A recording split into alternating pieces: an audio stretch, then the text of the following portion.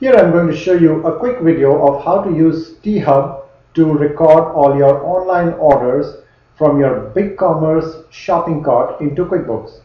You open the order processing screen in T-Hub, and from this screen you push this button to bring orders from your website into T-Hub.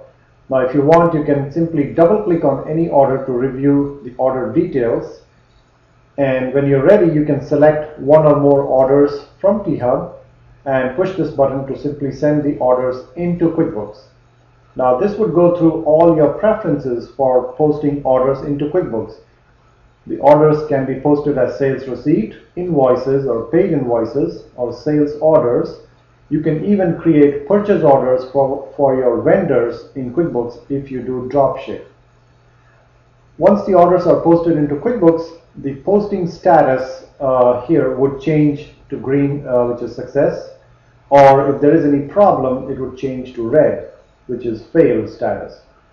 If you simply double click on the posting status, it will tell you what transactions were sent into QuickBooks from T-Hub. In this case, T-Hub sent an invoice and a received payment transaction in QuickBooks to mark the invoice as paid. Now if you have QuickBooks open and you simply double click on this invoice number, it will open up that transaction from QuickBooks so you can review that transaction in QuickBooks.